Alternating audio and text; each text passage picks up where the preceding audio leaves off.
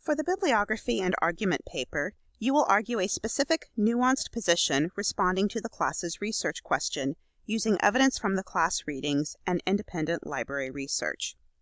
One possible database to help you select a topic is Opposing Viewpoints in Context. From the statewide library page, click on A to Z Resources in the upper right-hand column. Then, click on O and select Opposing Viewpoints in Context. Your class has a research question, but you may not know how you want to narrow down your position. For example, let's say your class is exploring how we should regulate cyberspace. If we click on Browse Issues in the toolbar, we might find several topics to focus on. We might choose to focus on topics such as cyberbullying, cybercrime, or cyber predators, as well as other related topics such as digital currency, mobile apps, or Twitter. Let's click on one of these topics. On the topic page, you will find multiple results boxes featuring different types of resources, such as academic journals, reference sources, videos, or news sources.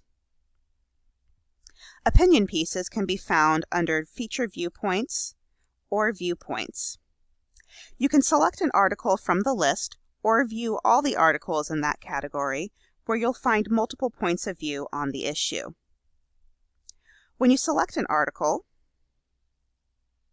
a blue box will describe the author's credentials and backgrounds to help you analyze the author's perspective and argument. If you find an article you would like to use, click on the Send To button in the toolbar in the upper right corner of the screen. This will let you save the article to your student Google Drive or email the article to yourself. Or you can click the Download button to download a PDF of the article to your computer. The Cite button on the toolbar will help you create a citation in MLA or APA format with a stable URL link back to the article.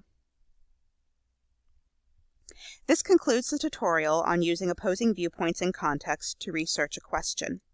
If you have any questions, contact your Ivy Tech library by phone or email, or visit the website and select Ask a Librarian.